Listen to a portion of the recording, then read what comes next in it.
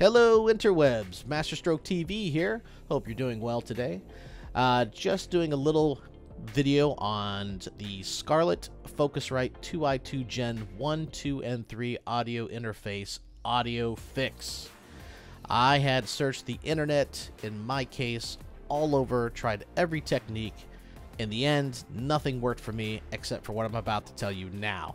So you can go ahead and do a little research on your computer's motherboard to see if this fix is for you, or you can skip right to it to see if this works and save yourself a lot of headaches. Okay, so my story is simply I had ordered the Scarlet Focusrite 2i2 Gen 1 from Amazon, started using it for my OBS live streams on Twitch.tv and YouTube. What I started experiencing not long after was I was having OBS audio crackling with the microphone.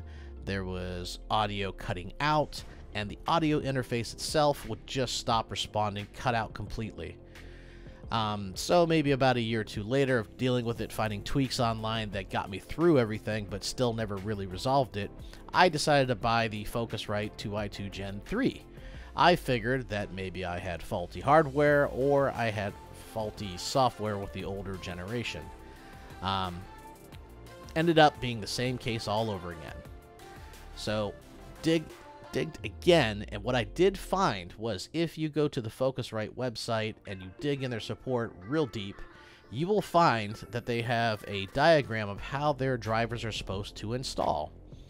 And what you'll see here on the screen is that if it shows that USB root hub is right before the driver, that's perfect. That's a correct install. It'll work perfectly. However, if it's incorrectly installed, the generic USB hub will show up before the driver.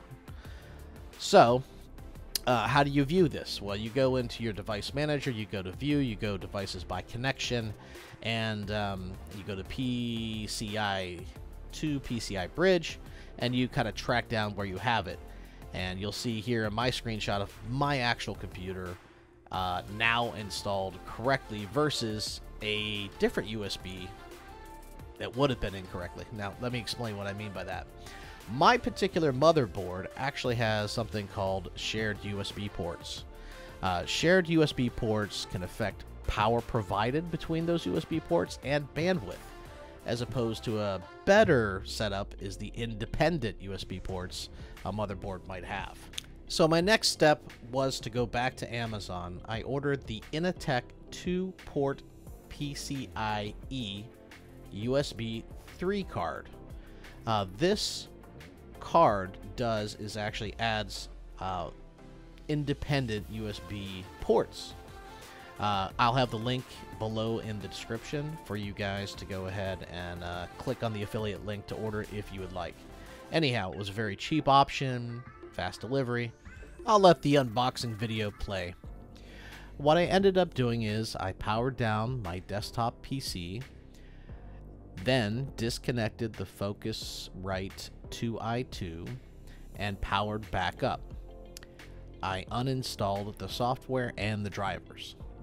Next step, I powered down and installed the Inateck 2 into my last available PCIe slot on my motherboard.